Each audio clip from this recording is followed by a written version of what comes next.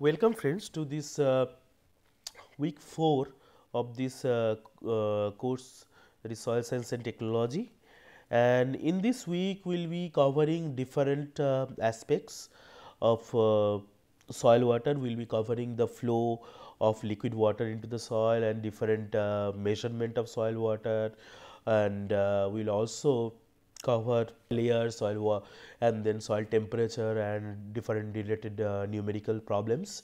So, in this first lecture, we will start the flow of liquid water into the soil, and we will try to finish it, and this flow of liquid water into the soil, and then we will go to the next topic of soil water, that is uh, different content, different gravitational water, what is the plant available water, and then what is bulk, what is fill capacity, what is permanent wilting point. We will cover in the next lecture also. So, let us start with this flow of liquid water into the soil, and in this lecture we will be basically covering different saturated and unsaturated flow and vapor movement within the soil. So, and there are different aspects. So, water movement within the soil can be of three types. The first one is saturated flow, the second one is unsaturated flow, and the third one is vapor movement. Now, in case of saturated flow, the major characteristics of saturated flow is soil pores are basically completely filled. So, saturated flow occurs when soil pores are completely filled. Unsaturated flow occurs when larger pores in the soils are filled with air, leaving only the smaller pores to hold and transmit water. So, this is the difference between saturated flow and unsaturated flow. And finally, another type of movement is called vapor movement. And vapor movement basically occurs due to vapor pressure differences developed in relatively dry soil. So, let us start with the saturated flow. So, saturated flow is basically at least part of the soil profile may be completely saturated. For occurring the saturated flow, a part of the soil profile may be completely saturated. All pores, both large and small pores, that means macropores and micropores, should be completely filled with water, and the lower horizon of poorly drained soil are often saturated. You must know that. And remember that the portions of well drained soils above water restricting layers of clay are also saturated. So, again, saturated flow occurs when soil profile is completely saturated. Part of the soil profile may be completely saturated, and all the pores, both micropores and macropores, are filled with water. And lower horizon of a poorly drained soils are often saturated, whereas the portion of well drained soils above water restricting layers of clay are also saturated. Now, saturated flow of water within the soil basically obeys a law. We call it Darcy's law. Now, the quantity of water, according to Darcy's law, let us see, the quantity of water per unit of time, that is, if we denote the quantity of water by Q and time as T, so the quantity of water per unit of time, that is Q by T, that flows through a column of saturated soil can be expressed by Darcy's law, that is Q by T equal to A multiplied by K sat and multiplied by delta psi over L. Now, you see there is a soil column in this picture, okay, and the length of the soil column is L, denoted by L, and the cross section is basically A. This cross sectional area of the water column is A, through which water flows, and the potential at the top of the soil column is psi 1, whereas the potential at the bottom of the bottom of the soil column is psi 2. So, as you can see, water is moving through this soil column, and finally it is there is an outlet where water is emitting at a rate of q by t. So, here k sat in this equation, k sat, so we already know q is the quantity of water, t is the time. Here A is the cross sectional area, delta psi is basically the difference between potential at the 2 points. So, delta psi is basically the change in water potential between the ends of the column. So, and L is the length of the column. So, the K sat is basically the saturated hydraulic conductivity. Saturated hydraulic conductivity.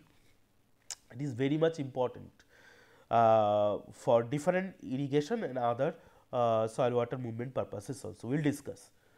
So, this is called Darcy's law. Let us see what is the implication of saturated hydraulic conductivity.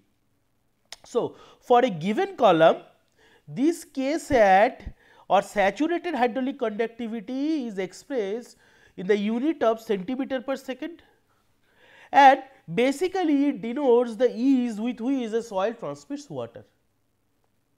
Now, you know this term, that is delta psi by L, it basically shows the amount of force or the amount of force that driving the water. We call it sometimes the water potential gradient, and in case of saturated flow it is termed as hydraulic gradient. It is very, very important. And remember that this principle of water movement through these saturated soil columns also also the same principle also applies when the water potential gradient moves the water in a horizontal direction. So, this is a point to remember. So, let us see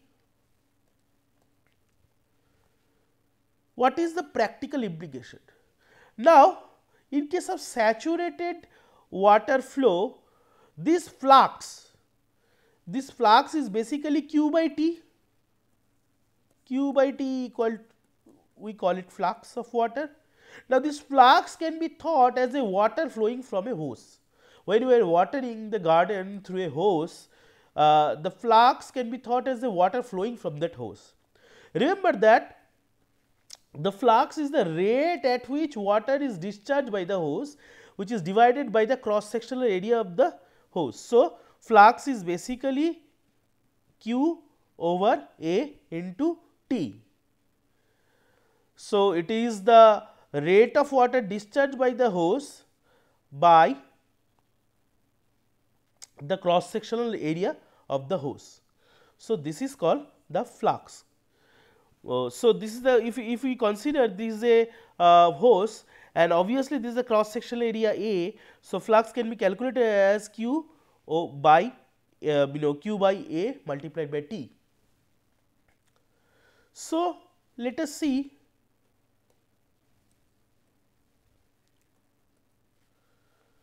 what are the important points to remember in case of saturated flow. Remember that, so remember that in case of saturated flow can occur both downward, horizontal and upward direction. However, the rate of horizontal and upward flow is usually not similar than that of a downward flow, because the force of gravity does not assist horizontal flow and also hinders the upward flow. So, because of this reason, the rate of horizontal and upward flow is not equal to the rate of downward movement of water through a saturated soil column. Now, if you see this picture, I have shown here two examples. One is sandy loam soil, another is clayey soil. In case of sandy loam soil, you see the rapid downward movement of water through the saturated, in case of saturated flow. However, this rapidity is quite less in the downward direction in case of clay loam soil, which is more fine textured soil. However, their horizontal movement is quite high than that of this sandy loam soil, which is coarse texture soil. So, depending on the textural classes also, the direction of saturated flow also differs. So,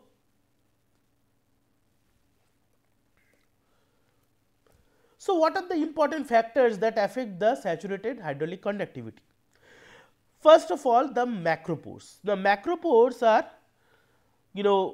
those pores we have already discussed. These macropores. Macropores are those pores which are having a radius of greater than 0.08 millimeter. Now, these macropores account for nearly all water movement in saturated soils. And remember that sandy soils, so again let me tell that these macropores account for nearly all the water movement in case of saturated soil. So, this can be more evident from this table, where you can see the number of macropores in 3 size classes, their proportion of soil porosity and their contribution to total water flow in an irrigated maize field. You can see that most of the flow took place through the largest class of pores, that is large macropores, and there are other smaller pores, we call them small macropores. And you can see percentage of flow, 88% of flow is accounted by these large macropores. So, these results also supports the idea that nearly all water movement in the saturated soil occurs through macropores. Now, sandy soil generally have higher saturated conductivity than fine textured soil, because obviously in case of sandy soil the number of macropores are quite high, and air trapped in rapidly wetted soil can block pore and thereby reduce the hydraulic conductivity. So, this is also very important in case of macropores. So, what are the important aspects? So, another important macropore is called biopores. We have already covered biopores in our previous lectures. So, another important type of macropores are biopores, and we have already learned about biopores in our previous lecture. Now, biopores are generally having a radius of greater than 1 millimeter, and you know that these biopores are basically root channels and earthworm, created through root channels and earthworm burrows, and these biopores help in saturated water flow, and also it affects the water saturated water hydraulic conductivity. So, if you consider perennial grasses, so if the perennial grasses are responsible for creating a network of stable biopores. So, obviously the saturated hydraulic conductivity in case of soil which supports the perennial, which supports the perennial grass will be much higher than that of than that of soil which is maintained under annual crop plants.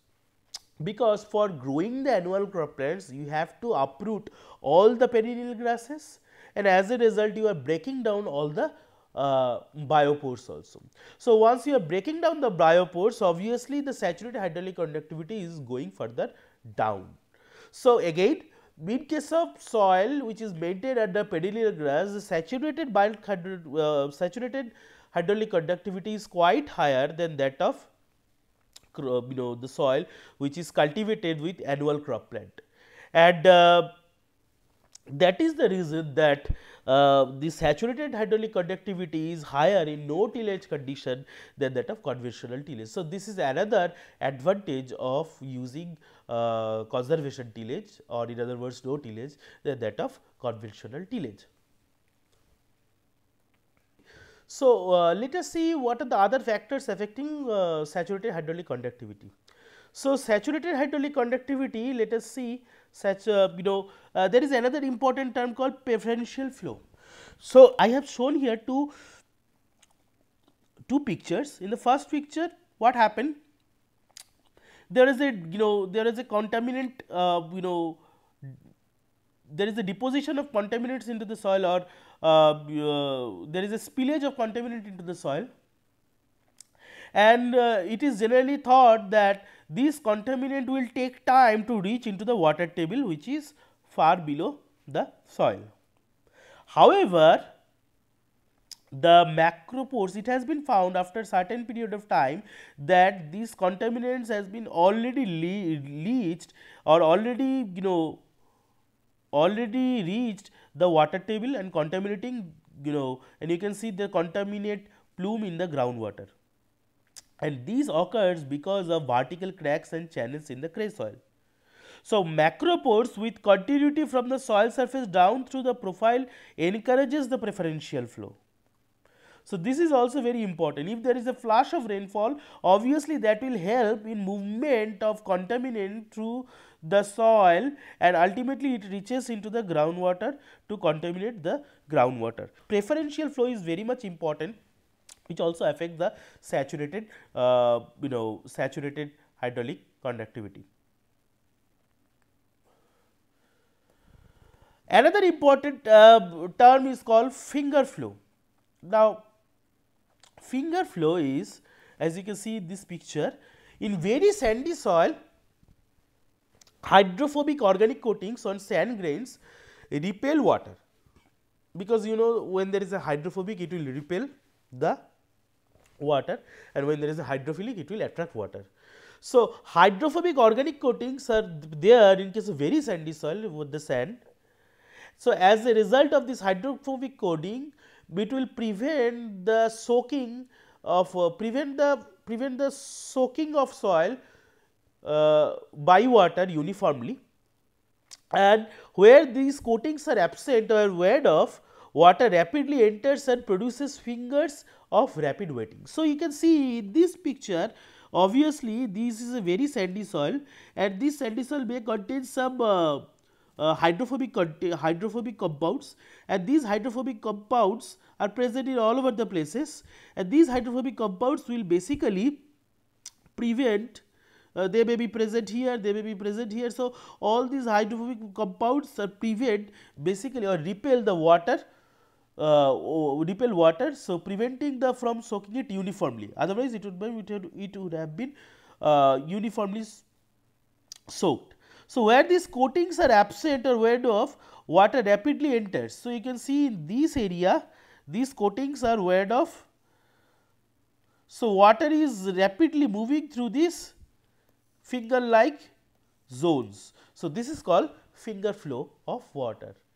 So, this is also very much important. So, let us see about unsaturated flow. Now, remember that unsaturated flow is more common than that of saturated flow, and it is complicated than that of saturated flow. Remember, in case of saturated flow, it occurs when both macropores and micropores are filled with water. However, in case of unsaturated flow, macropores are filled with air and micropores helps in water movement. And remember that in case of unsaturated flow, the water content and potential are variable. So, as you can see, in case of saturated flow, the potential is 0. So, both the macropores and micropores are filled with water, and in case of unsaturated flow, when there is a less or negative potential, all the macropores will be drained and only the water will flow through these micropores. So, this is an example of unsaturated flow, and this is very important from the point of view of soil water movement. So, this unsaturated flow occurs due to potential difference, and in case of unsaturated flow, remember the driving force is metric potential instead of gravitational potential. So, in case of unsaturated flow, you remember that we are calculating this hydraulic gradient, where this length is very much important. However, in case of unsaturated flow, this metric potential is very much important than that of a gravitational potential. And metric potential gradient is the difference in the metric potential of the moist soil areas and nearby dry areas into which the water is moving. So, water will always move from higher metric potential to lower metric potential. Lower metric potential means the attraction for water from the soil matrix is quite high. So, water will move from higher metric potential to lower metric potential areas in case of unsaturated flow. And movement will be from a zone of thick moisture film, obviously higher metric potential, example -1 kilopascal, to one thin films, to one of thin films, that is lower metric potential, that is -100 kilopascal.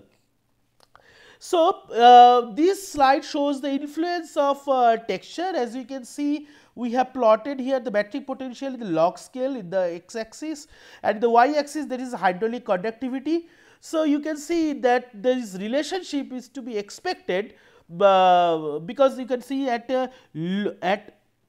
higher metric potential, or I would say at higher metric potential means high water content. Obviously, the hydraulic conductivity is quite high in case of sandy soil than that of a clayey soil, and the trend alters and the trend reverse when the metric potential is quite low, that is low moisture content. So, this relationship is quite expected, because in sandy soil contains many large pores that are water filled when the soil water potential is high and the soil is quite wet. But most of these have been emptied by the time the soil water potential becomes lower, that means in this zone. So, when the soil water potential lowered down from 0 to -100 kilopascal, obviously these larger macropores will empty first, leaving only the micropores which are present in clay soil. So, the clay soil has many more micropores that are still water filled at lower water potential at this point. So, in the drier soil condition, and in this condition they can participate in the unsaturated flow. So, you can see at lower metric potential, or in other words lower moisture content, these clay soil are taking part, are mostly important for unsaturated flow of soil water.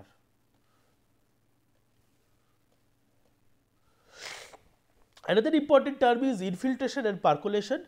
Now, infiltration is the process by which water enters the soil pore space and become soil water, and the rate at which the water can enter into the soil is termed as infiltrability, and we generally term this as small I. And remember, the unit of infiltrability is meter per second. So, infiltrability is basically expressed in these terms. So, I equal to Q over A into T, where Q is the volume and quantity of water in cubic meter infiltrating. A is the area of the soil surface in square meter exposed to infiltration, and T is time in second. So, infiltration is a transitional phenomena. Remember that infiltration is a transitional phenomena that takes place at the soil surface, and remember that once the water has infiltrated into the soil water moves downward into the profile by the process termed as percolation. So, you can see in this picture, this is the soil surface. So, when there is an infiltration, obviously it will be a surface phenomena, water will enter into the soil, and once water will enter into the soil, it will move down to the soil profile, and this movement of water in the soil profile is termed as percolation. It is also very much important. And so, this is the difference between percolation and infiltration. The last type of water movement is called water vapor movement, and water vapor movement can be of two types. One is internal, which occurs within the soil, another is external, which occurs at the land surface, or we call it surface evaporation also. So, the water vapor movement basically occurs due to three major driving force. The first one is vapor pressure gradient, that is vapor pressure gradient, that means the vapor will move from the higher moisture to lower moisture zone. Obviously, when the moisture content is high, obviously the vapor pressure will be high, and when the moisture content is low, vapor pressure also will be low. So, vapor will always move from higher moisture content zone to lower moisture zone within a soil, and low salt to high salt content, and low salt to high salt content, or in other words it is low fertilizer to high fertilizer content, because where there will be low fertilizer content there will be higher vapor pressure, where as compared to when there will be high fertilizer content there will be low vapor pressure. So, water will move from low salt or fertilizer content to high salt or fertilizer content. And thirdly is water will always move from along with the temperature gradient, that is from high temperature zone to low temperature zone. So, you can see in this picture also it has been evident. So, in the first picture net water movement is basically nullified by opposite direction of this temperature gradient and moisture gradient. And here the net water movement is quite high, because in both temperature gradient as well as moisture gradient acting in a same direction. And finally, so the water vapor will move from water vapor will move upward here, and water vapor movement towards fertilizer salts is giving showing in here. So, in the Africa these are small moist soak pits where farmers are applying the fertilizers, and as a result water vapor will move from the surrounding areas to this high fertilizer content area to further influence the reaction. So, this is how the water vapor movement occurs into the soil, and I hope that you have got a basic idea about different types of saturated flow, unsaturated flow and water vapor movement. And so, let us wrap up here, and in the next lecture we will start a new aspect of soil water. Thank you very much.